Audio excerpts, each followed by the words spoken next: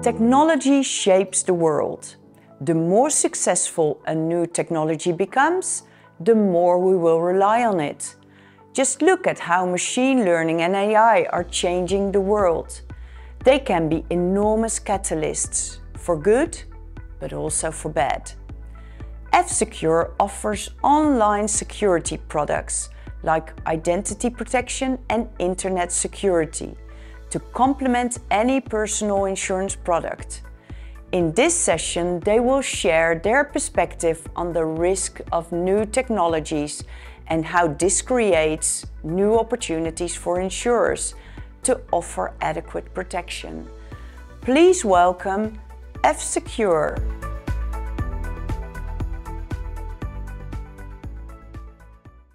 What's the most likely place for you to become a victim of a crime? Is it maybe your home, maybe on the streets, maybe while traveling, maybe in your holiday home? No. The most likely place for most of us to become a victim of a crime today is online. Instead of someone stealing our bicycle, someone steals our online account. Instead of someone stealing our wallet, someone steals our credit card numbers. My name is Mikko, and I've been working with cybersecurity all my life. I joined F-Secure in 1991, and that means that when I started analyzing viruses and malware, they looked like this. And there's some of you in the audience who don't even know what this is. For the younger people in the audience, this is the USB thumb drive of the 1990s. And this is how I started my career, analyzing viruses which were spreading as people were traveling and carrying floppy disks on them, and then viruses were spreading from one country to another as we were traveling. Over these 30 years that I've been working with cybersecurity, F-Secure has become a global player, today providing consumer security solutions to customers all over the world. And what makes us different from most of the other cybersecurity companies is that we do a very large part of our operations through security as a service. We were the original innovator in that space, starting providing security as a service already in the year 2000. And for the last 23 years, we've been working extensively with operator partners and telcos to provide security as a service. But now, today, we are expanding fastest, working with insurance companies and with insurers. According to a study we conducted, over 70% of consumers already assume that the home insurance they're getting includes cyber insurance. And that makes a lot of sense, since for most of us, the most likely place to become a victim of a crime is the online world. So your customers assume that your home insurance includes cyber insurance. Over 70% of consumers believe that. And over 80% of those that are getting a home insurance, which includes a cyber insurance, assume that the insurance includes a cybersecurity product or a cybersecurity solution. And this is the reason why we are extensively expanding, working with insurance companies and insurers to provide these services. And customers who get cyber security from their insurance company are more loyal. They stick with the same company because that's not only where they get their insurance from, but also their practical ID protection tools, password managers, and antivirus solutions. And if you do provide cyber insurance, there's also less claims if you provide a cybersecurity solution with your cyber insurance for home users. So I work for a cybersecurity company. I've been hunting hackers all my life. Why is a cybersecurity company speaking about AI and machine learning? What's the connection here? Well, we started building machine learning frameworks for creating cyber defense in the year 2005. So for 18 years, we've been building AI-based cybersecurity solutions. Today, our operations are fully running on top of machine learning frameworks.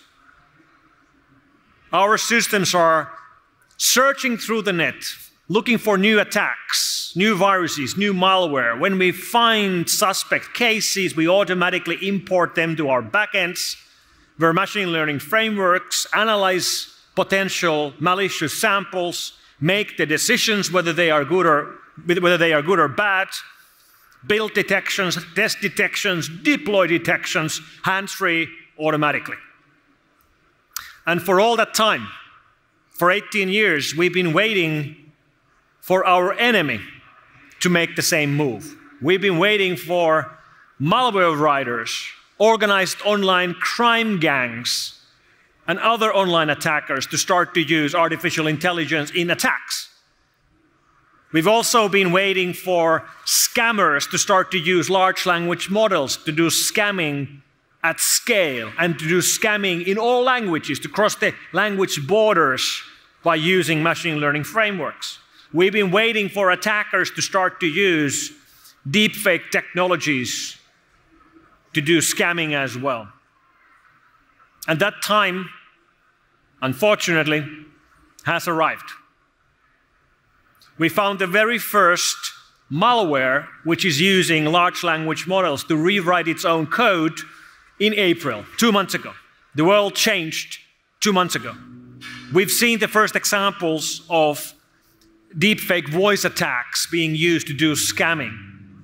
And we are most likely during this year going to be seeing the first completely automated malware campaigns where the attackers, the organized online crime gangs, will be using automation to react to our detections, to the security industry's responses to their attacks.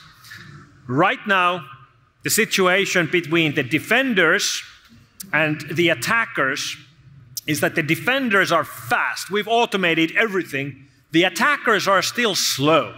They're still working at human speed. I've made a comparison that this is like a game of ping pong, where one of the players is a human and one of the players is a robot. The robot is a much faster player. It's unfair. And right now, this is the situation. The situation right now is good. Defenders are faster than the attackers. When attackers deploy new malware, for example, by spamming out emails which contain malicious links to websites, which contain exploits, which then drop keyloggers to consumer computers, that's done by humans at human speed. When defenders automatically find these attacks and block them, then the attackers will realize that, hey, our malicious domain is blocked. We have to go and register a new domain. Our emails are being categorized as spam. Let me go and rewrite the email. Our keylogger is getting detected and blocked by an EDR or by an antivirus. Let me go and recompile the keylogger. They are working at human speed. And all of that will be automated. They will go to machine speed. They could have done this already, but they haven't. We know that they haven't because they're still slow. One day, very soon, we'll see that they will switch to automation. And then it's going to be a game of ping pong between two robots. We believe we're faster, but we don't actually know that. We'll see when this happens. And it's going to happen, my guess, it's going to happen this year.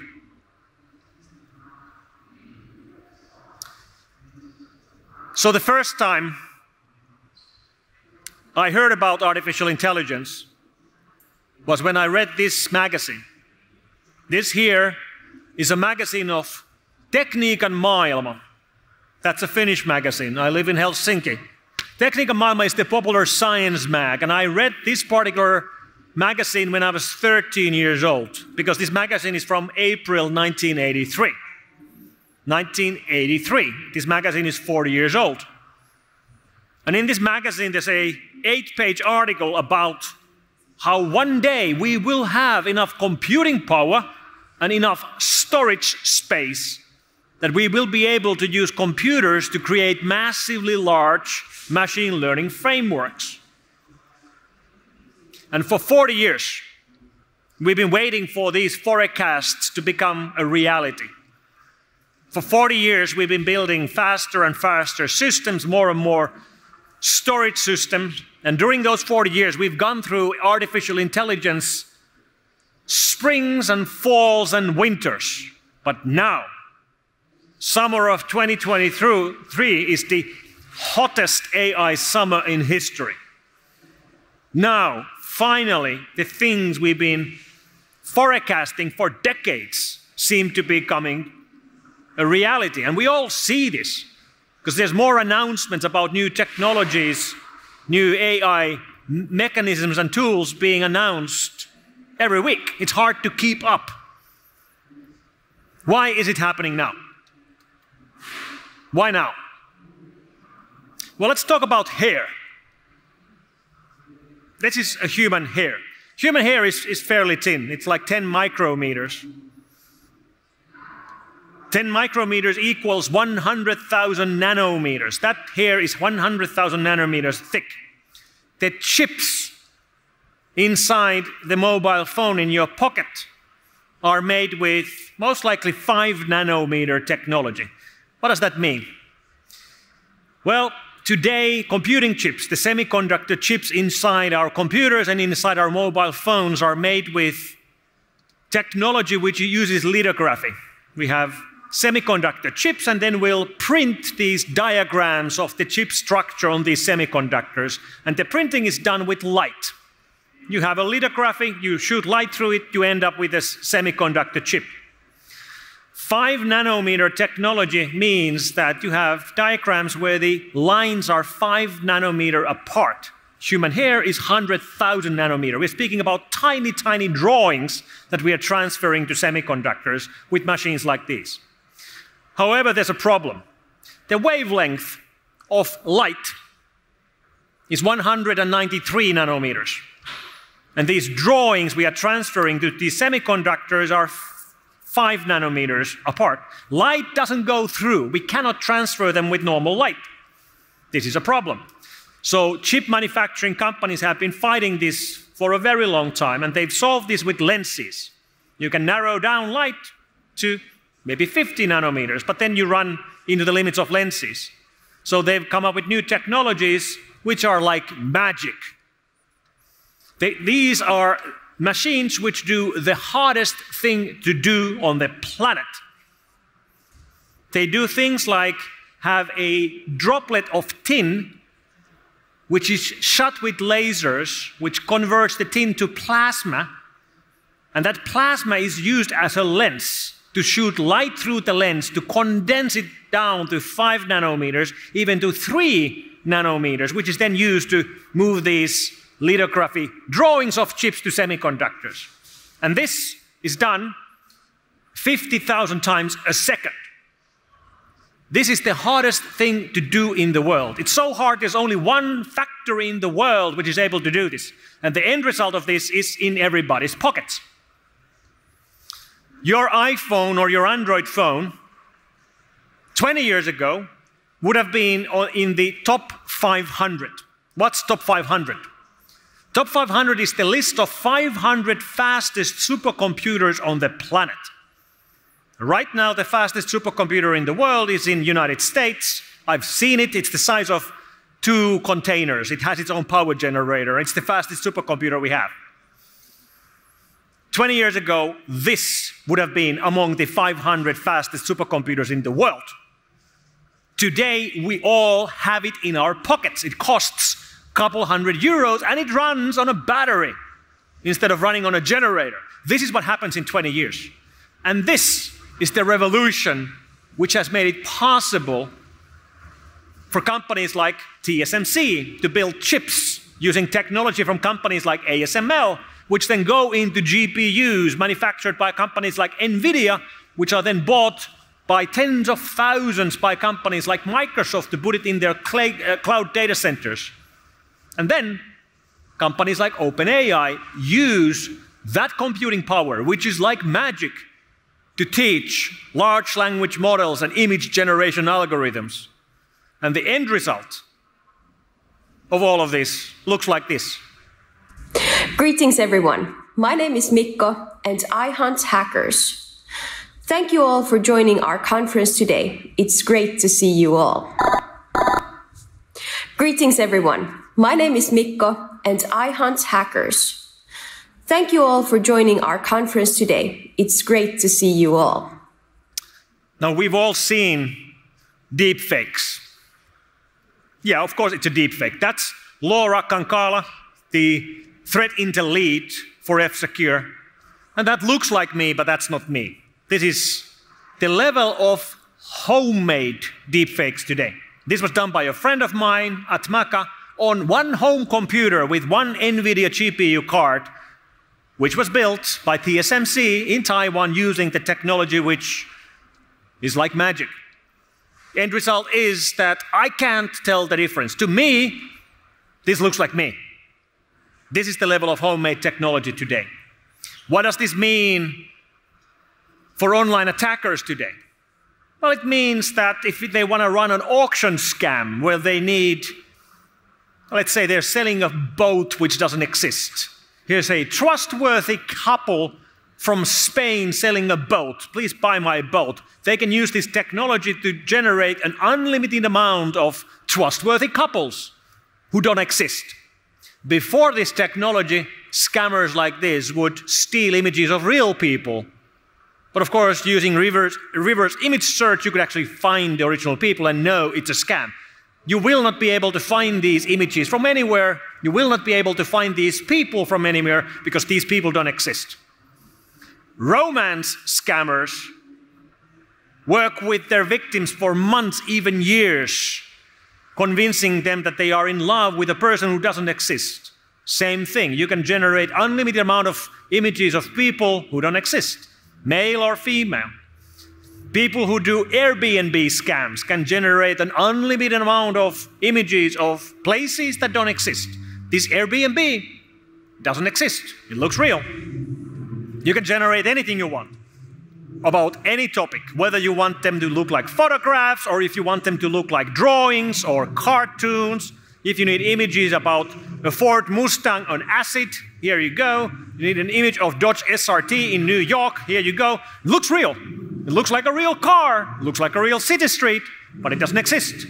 Maybe you want something to put on your wall in your living room like art. That's nice. Maybe you prefer something more traditional that looks like an art piece from the 1700s, but it's not. It was made by Midjourney 5.1. This was done by DALL-E from OpenAI. And you know where this will take us. It will take us to a future, near future, where you sit down to watch a movie. Which movie is this? You don't know, because you haven't seen it, because this movie doesn't exist. But imagine in 3 years or 5 years, you're sitting down to watch a movie, and before you hit play, you're offered an option. Would you like to change the actors? And you can just select it. Yeah, actually, I would like to change the male lead to be Sylvester Stallone, and his female counterpart, I want to be Lady Gaga.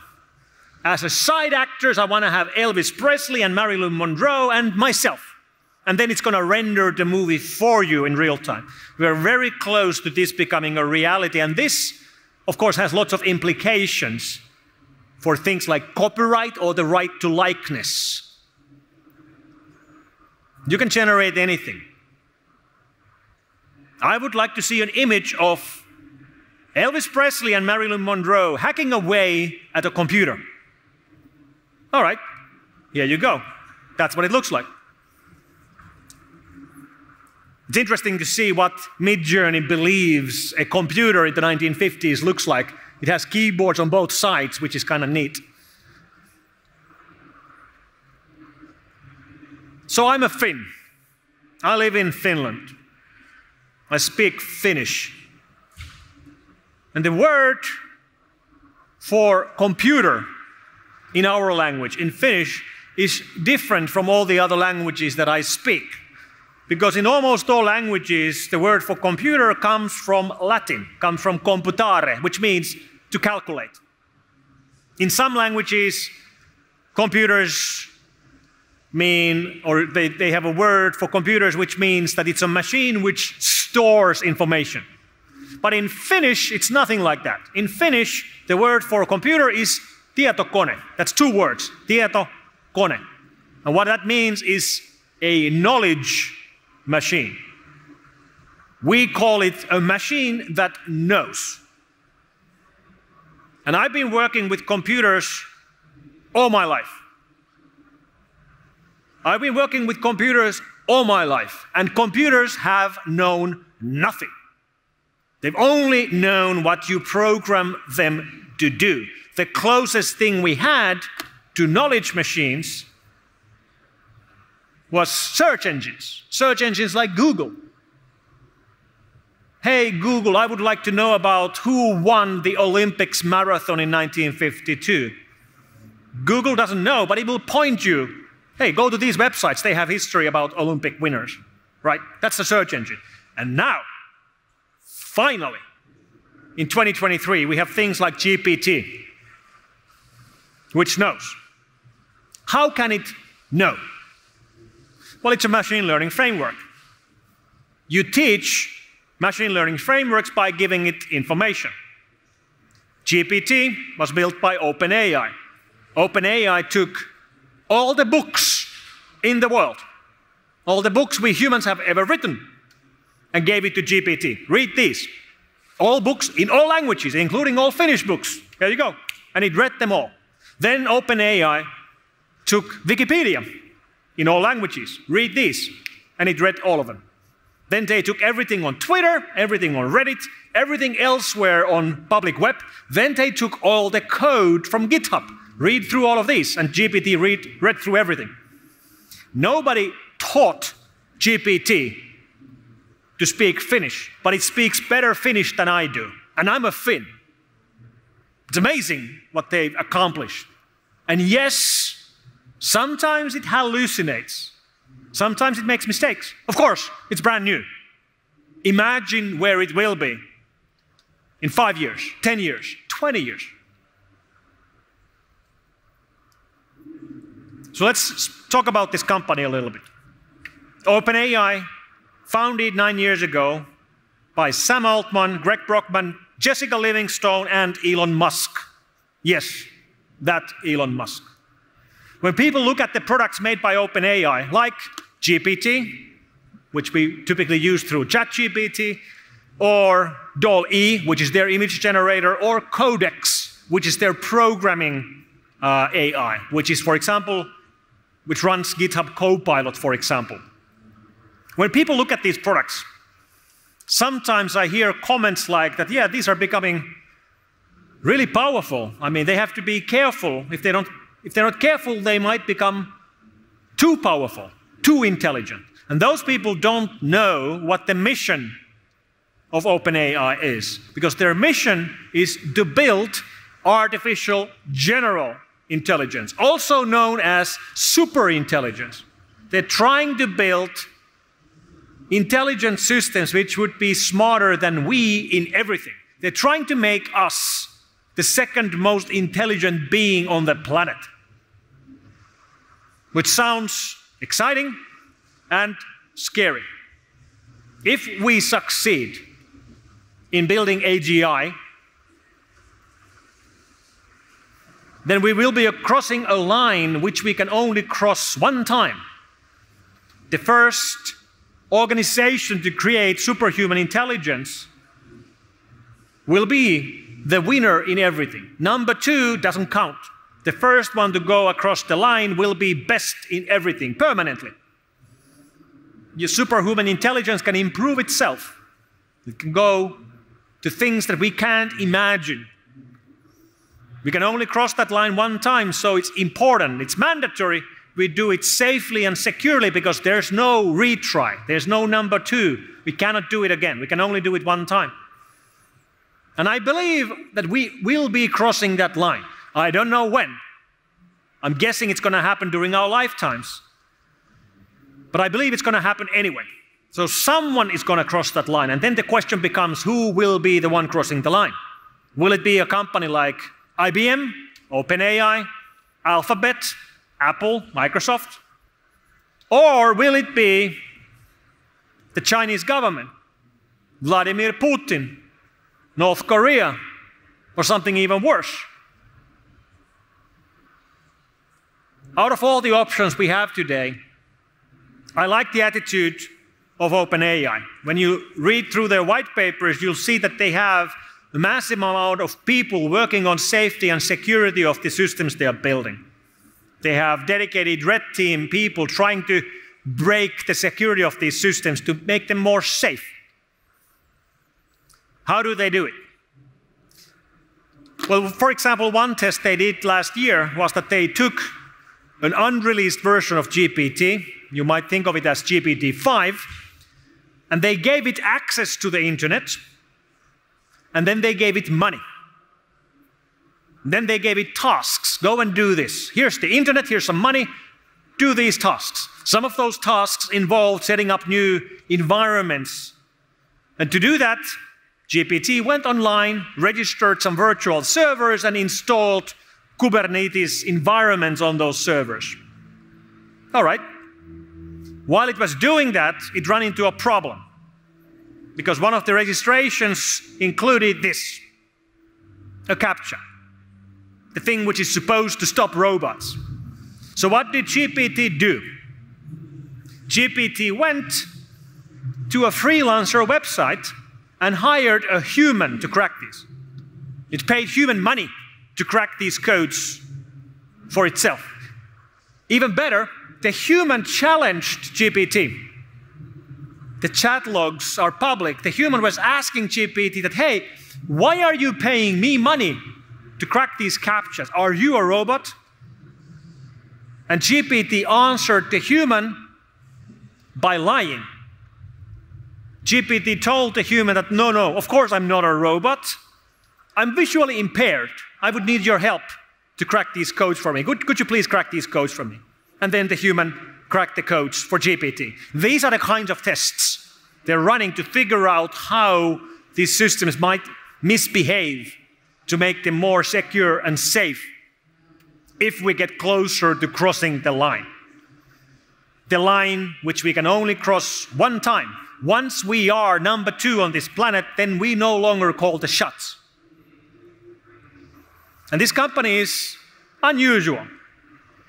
For example, their mission statement says that if they see that one of their competitors is getting close to crossing the line, let's say Google is very close to becoming the creator of the first AGI, OpenAI has promised to stop. They will stop all of their development, because being in a race where you're racing to cross the line is dangerous. You're not doing things safely and securely when you're in a race. They have pledged that they will stop and instead move all of their resources to help their competitor to cross the line safely and securely. This is the kind of things you would like to see in a company building technologies like this. Also, there's more money in superhuman intelligence than in anything ever. There's more money in AGI than in anything ever. There's more money in this than in fossil fuels or making food or anything. More money than in insurance even. And money skews decisions. So they've taken money out of the equation. The largest investors in OpenAI make no decisions. Microsoft has invested more than $1 billion into OpenAI. They have pledged to invest more than 10 billion more. Microsoft has 0 votes and 0 board seats. They decide on nothing. The biggest investor decides on nothing. This is not a normal company. And we like to think that whatever we build, we control. So certainly if we build a superhuman intelligence, it's under our control. If it does something weird, we'll just turn off the computer, right? We'll just turn it off. Or we hit the computer with an axe. How hard would that be, right? Wrong. Forget that. We will not be able to control superhuman intelligence. By definition, it's superhuman. There's no way we could figure out what it's going to do. So how could it possibly avoid from being turned off? Well, we can't figure it out. It could go online and make $1 billion in 1 minute by trading Bitcoin, then use that money to set up companies in 100 different countries, which then build data centers and move this code running in 100 different countries at the same time. Try turning it off now, or something like that. We don't know. It's superhuman. It's like animals trying to control humans. We like to think we control everything we build, but we don't. We don't even control our kids, right? We might control our kids when they're small, but you know what happens? They grow up, they grow adults. We start to grow old. We become stupid. They are in charge. That's what's happening with these systems as well. So the most likely place for you to become a victim of a crime is now the online world. Your clients, your customers expect today home insurance to have cyber insurance, and they expect cyber insurance to come with a cybersecurity product. And that's what we do. And I speak about these topics extensively in my book, which came out last August. This book right here. And we have a small selection of these books to give away at our booth in C9. Come over to our booth right after this and you'll get a free copy of my book. I think we have 5 of them to give away. First come, first served. Thank you very much.